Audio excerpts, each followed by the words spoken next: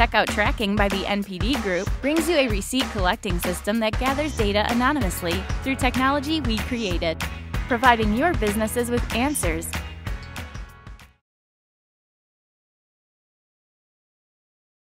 All right, everybody, welcome. Thank you for joining us for our third half hour.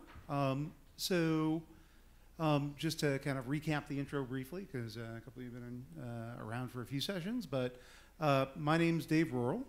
This is Steve Meretzky and Juan Gril. We have been doing an annual series of lectures at Casual Connect and at various of the GDCs, talking about design trends in different parts of the free-to-play world, beginning on Facebook and sort of moving into broader free-to-play markets. This year, as an experiment, we worked with the Casual Connect organizers to pull this together as a series of roundtables. Hopefully you guys have experienced roundtables before. They're just kind of group discussions, rather than just hearing us stand up front and talk about our opinions and observations. We're really interested in sort of getting the collective wisdom of the group around these kinds of games, categories, and trends. So hopefully you're here to talk. When you do talk, please use one of the microphones that are out on the tables. That way we can pick you up on video, and please make sure to introduce yourself before the first time you speak. So for the next 25 minutes or so, we're going to be talking about developments in the last 12 months in the mid-core mobile segment. So just out of curiosity, how many folks in this room have been working on a mid-core game sometime in the last year? All right, cool. And how many people have been playing some mid-core games over the last year? How many people were really tired and just needed a place to sit down for a while? Okay, just double checking.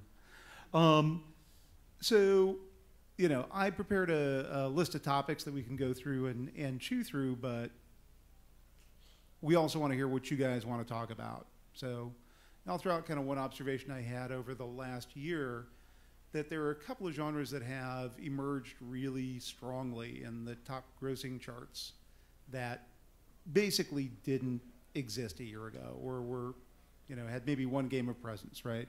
So these are things like fighting games, right? Sports games have come up. There's a significant increase in shooters of various styles in the top 100 grossing. And I wonder, what do people think is causing those things to emerge now, right? Is this change in player behavior, change in technology?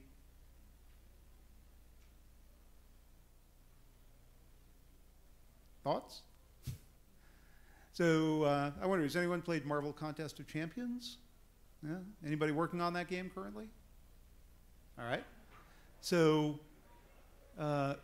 clearly it looks like a lot of energy went in from the developer to creating a really like robust representational comic experience, right? The modeling looks great, the lighting looks fantastic, the deformable terrain breaking apart, and because you're here, Greg, I'll say the audio is pretty good too, right? Is this a game that's, you know, kind of enabled by the latest mobile tech, or is this a game that could have been done a couple of years ago?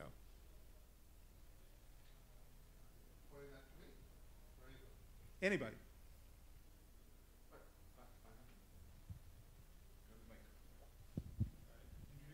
Hi, I'm Chris. I'm one of the co-founders of Booms App, and we do mid-core development. And I think one of the changes has actually been from not from a design perspective or a technology perspective, but from a financing perspective. If we look at we just had a whole session about progression-based puzzle games. And the problem is there's, what, 18 gajillion of those released every opposite Thursday. Being discovered in doing that has become near impossible. And I think there has been a feeling among some of the developers that are capable of doing mid-core games, that have a slightly larger team or slightly more experience than the average garage studio, that maybe one of the ways they can rise above that chaff and have their game be noticed is to go for a mid-core audience that might be a little more dedicated to the kind of game that they're building, as opposed to an extremely disposable casual audience from the puzzle games. So to answer your question as to why are we seeing these kind of games coming out right now, I actually think it's certainly the case for my studio, that it's a case of desperation, where we know that we could make lots of these disposable casual games, match threes and whatnot, but we also know that they're going to fail. You know, the chances are almost certain that they're going to fail without huge funding in marketing and distribution. So if we look at how that game is going to be advertised, we've seen the rise of the YouTubers, we've seen the rise of the Let's Plays, we've seen the rise of virality as the premium marketing channel. Well, you're not really going to do a Let's Play video for Candy Crush. It doesn't make much sense. What am I watching? But a mid-core game, there's actually some meat for somebody to get a hold of and do a Let's Play video, or to do a Wikipedia page, or something that would actually tie down an audience and get them involved in the game. So when you ask why are mid-core games coming out with new designs and that sort of thing, for my studio, that's certainly the case, because we can't afford to go out and do Zynga style or even Big Fish style marketing campaigns with huge user acquisition budgets. It's just not an option for a lot of studios. I don't know if that answered your question or not. Very much so.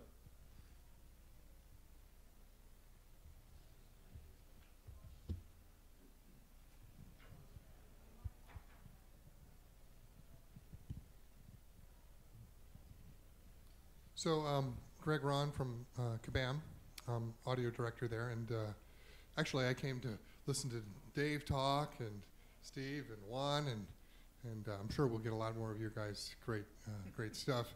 But I'm happy to chime in here. Contest of Champions was done by Exploding Barrel Games, which is in Vancouver, which Kabam purchased, so they're part of Kabam now. And so I don't really have a close look at the tech, right? I understand it, I know what they're using, but I can say that to answer the tech part of the question, yes, there's a lot of proprietary tech there to make all those graphics and things look so good and make the gameplay work. My involvement was on the audio soundtrack side of things, and so you know I can speak to that part of it. That was done, you know, with a full orchestra. I used a live orchestra for that, and but content-wise, it wasn't a huge endeavor as far as minutes of music. So we probably had 4 minutes, 5 minutes total music in the whole game, and of course that's one of the things I want to improve and expand on. But we had to get the thing to market, and that's what we ended up with. From a tech standpoint, I guess the part of your question I can answer is that yes, there's some proprietary tech there that they've developed over a period of time, and they use it in their Fast and Furious game, and they used it then, they keep improving it and use it in Marvel as well.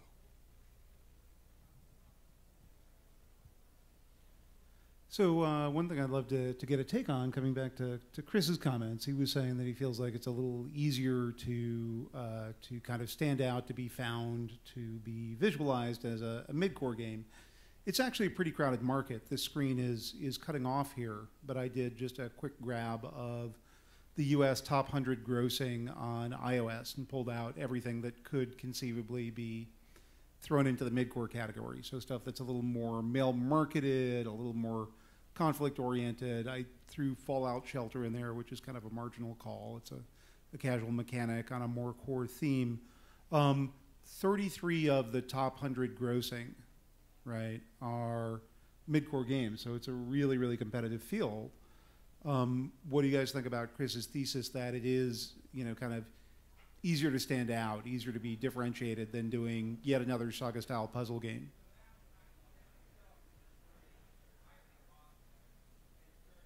There might be an on switch on the bottom.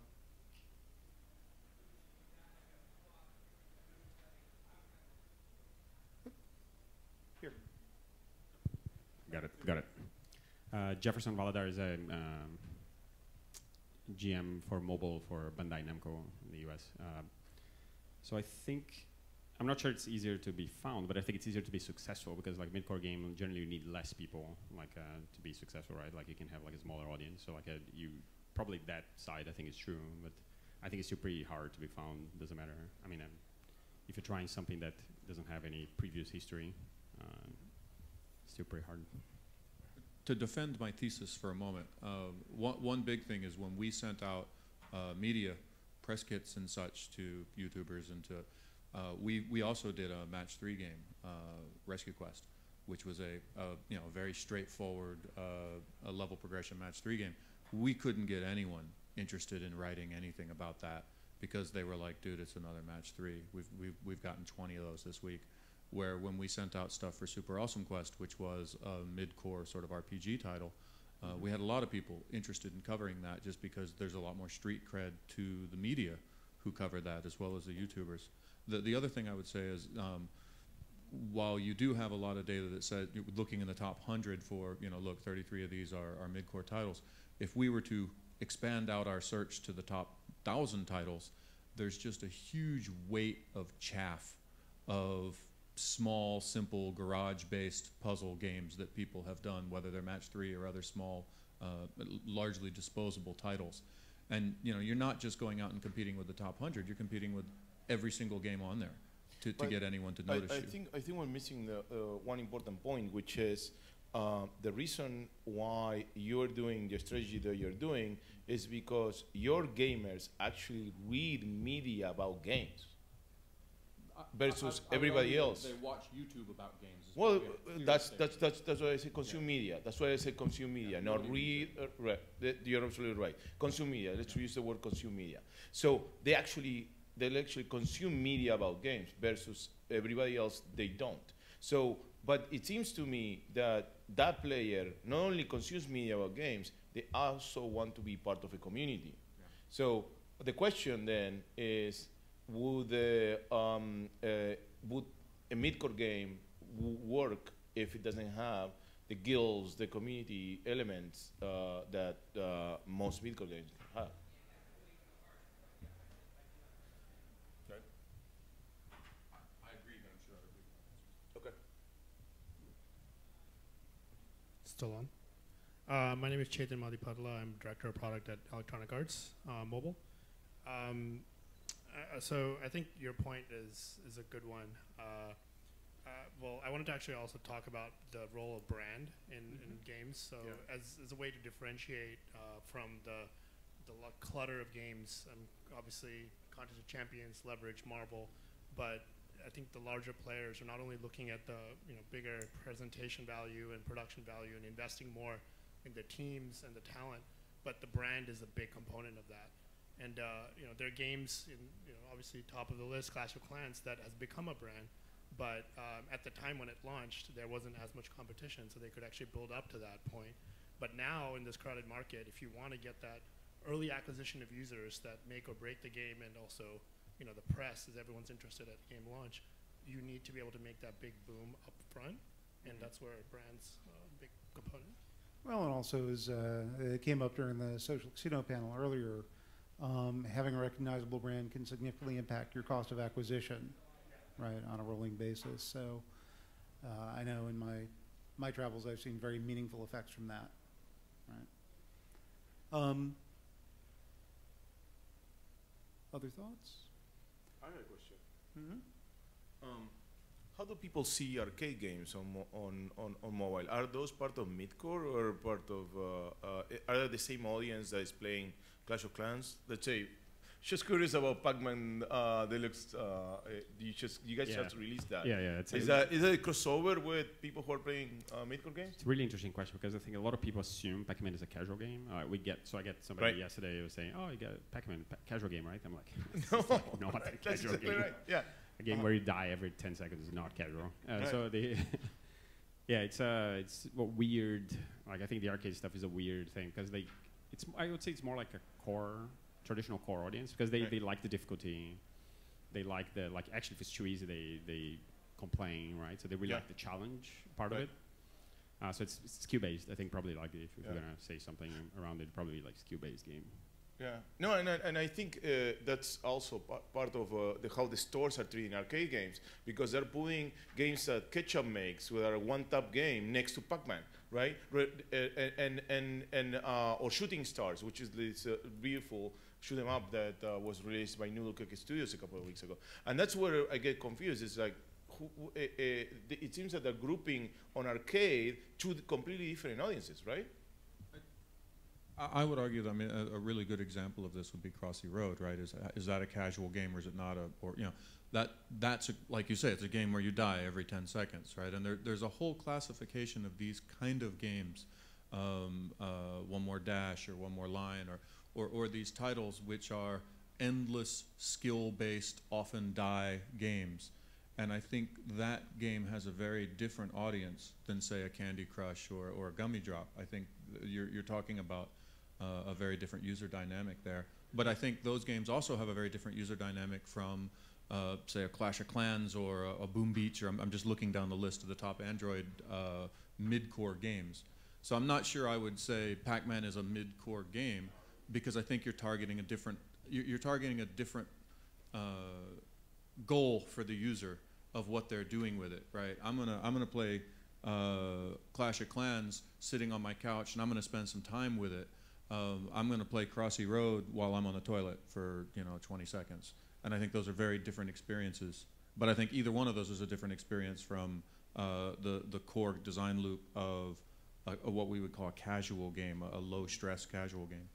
I think core and casual is really a spectrum. It's not, you're in one or the other. And I kind of think of casual sort of a checklist of 10 things or so. And is the onboarding ramp really easy? Is the rule set small? Is it familiar or playtime short? Things like that. There are a lot of different characteristics of a casual game. And I think Pac-Man probably checks, say 8 or 9 out of the 10.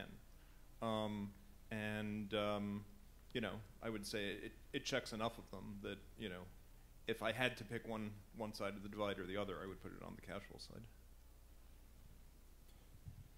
So, can you pass the mic over? So I just wanted to say I'm with EA now. Previously it was Gril and DNA, and I was mostly in publishing for those two last companies. And so mid-core is not necessarily a look or feel of the game. It's more like a core game mechanic.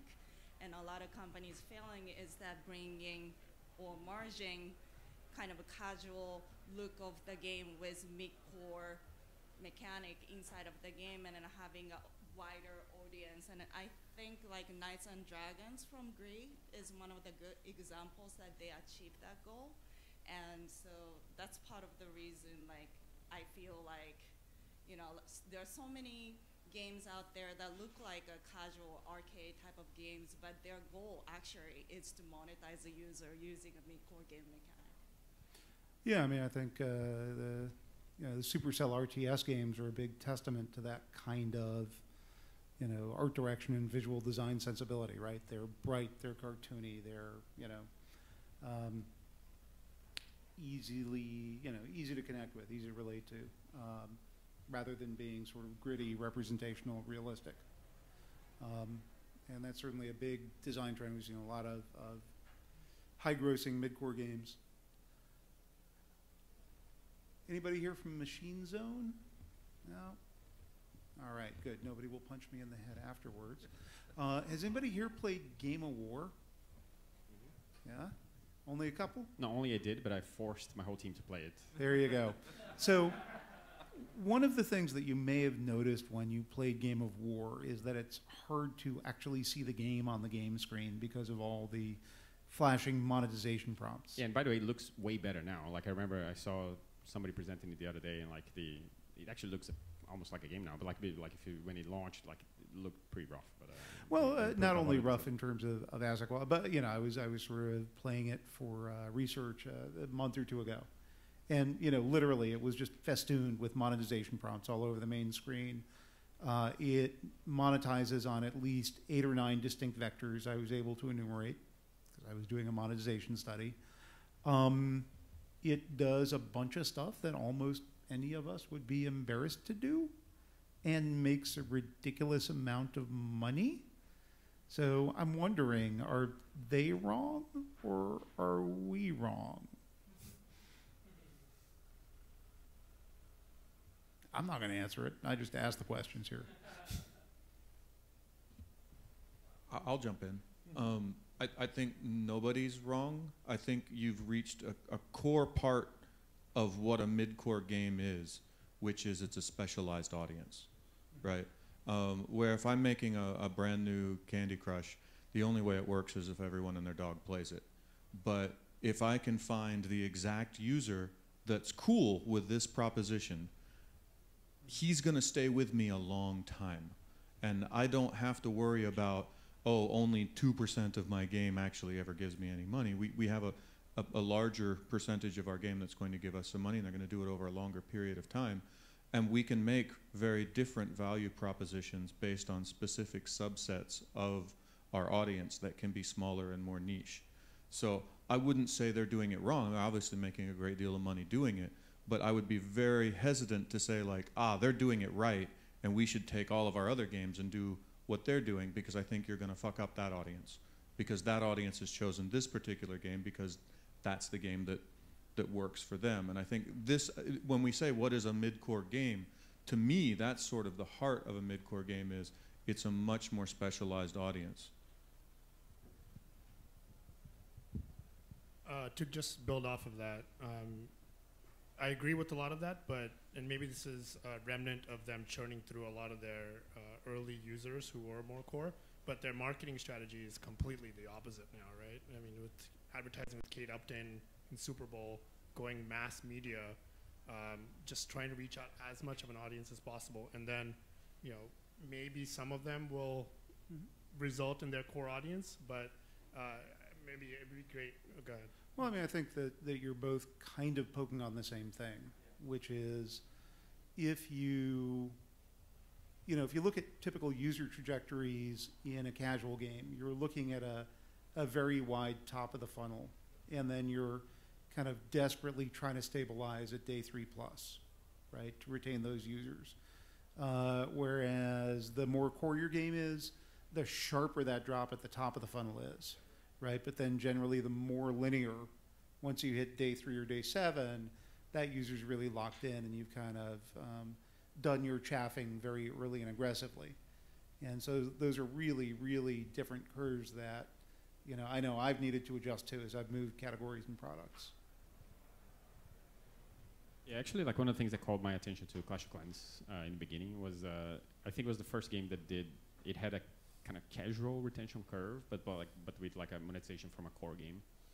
I think that was the first game I saw that had like a lot of people play the game, stay around, and they spend a decent amount of money. I mean, it's not in the cents, it's in the tens of cents, right? Like compared to most traditional like casual games, but it still has like 47% day one, and it kind of like drops off very little afterwards. So that was kind of like I guess the magic for that game was that to be able to combine the two facets of retention with the monetization.